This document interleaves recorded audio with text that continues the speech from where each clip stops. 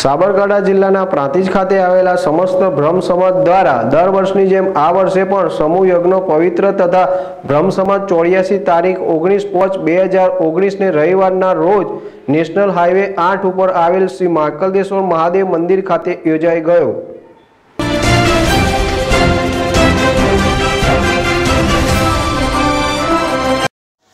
પ્રાંતિજ ખાતે આવેલ સમસ્ત બ્રાહ્મણ સમાજ દ્વારા 11મો સમૂહ યજ્ઞોપવિત જનોઈ તથા બ્રાહ્મણ સમાજ 84 કાર્યક્રમ યોજાઈ ગયો, જેમાં ભવ્ય, મિત, રુદ્ર, મન એમ 4 બટુકોએ શાસ્ત્રોક્ત વિધિ જનોઈ ધારણ કરી હતી।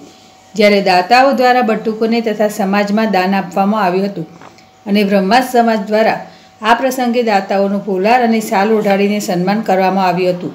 જ્યારે પ્રાંતિજ તથા આજુબાજુમાં રહેતા સમસ્ત બ્રહ્મ સમાજના લોકો મોટી સંખ્યામાં ઉપસ્થિત રહ્યા હતા અને જનોઈ ધારણ કરનાર બટુકોને આશીર્વાદ તથા ભેટ સોગાદો આપી હતી।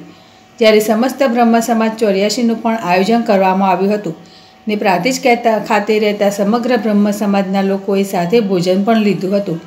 જ્યારે બ્રહ્મ સમાજના પ્રમુખ પ્રકાશભાઈ જોશી, મહામંત્રી પ્રયાગ કુમાર એન ત્રિવેદી, ઉપપ્રમુખ યોગેશભાઈ રાવલ, ઉપપ્રમુખ શંભુભાઈ રાવલ, મંત્રી સુશીલ કુમાર એન પંડ્યા, મંત્રી અરવિંદભાઈ ડી રાવલ, કોષાધ્યક્ષ જિગ્નેશભાઈ એમ જોશી, કારોબારી સભ્યો મધુભાઈ રાવલ, જયંતિભાઈ ત્રિવેદી, ભાનુભાઈ રાવલ એ ભારે જહેમત ઉઠાવી સમગ્ર કાર્યક્રમ સુંદર રીતે આયોજન કર્યું હતું।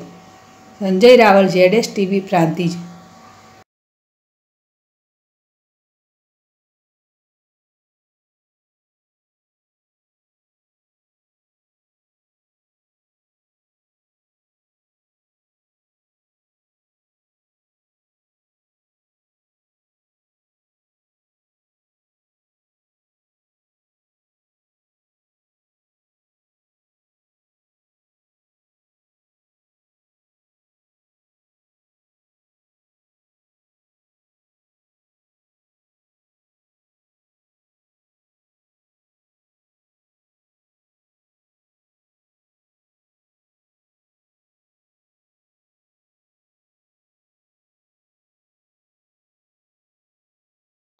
આ પ્રાંતિજ સમસ્ત બ્રહ્મ સમાજ દ્વારા 11મા સમૂહ યજ્ઞોપવિતનો કાર્યક્રમ શ્રી માર્કંડેશ્વર મહાદેવ ધામે રાખવામાં આવેલ।